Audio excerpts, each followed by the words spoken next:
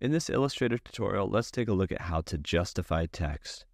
So to justify text, you need to have a text box. Press T for the type tool. That's this little T icon over here in your toolbar. Now to make a text box, we need to click and drag.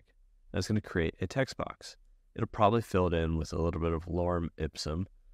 We're going to change the size of this to something we can see, like 40 points. And then the other thing I'm going to do is refill this. So I'm going to go up to type, down to insert or fill with placeholder text.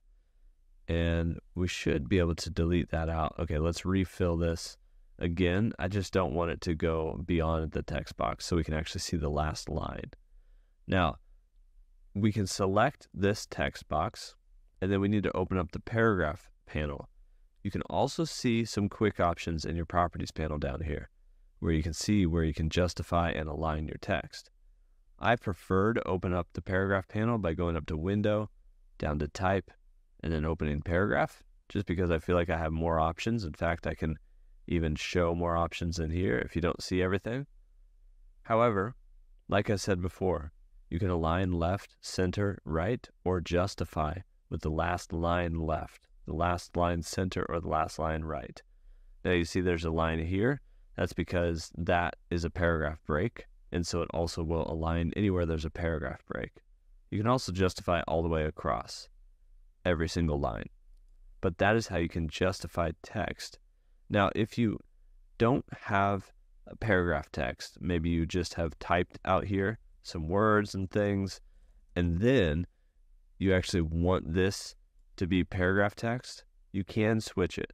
If we select this text, which is called point type, and we come up here to the type dropdown, we can convert it to area type, which means a text box. Now, once we convert it to area type, this actually acts like a text box.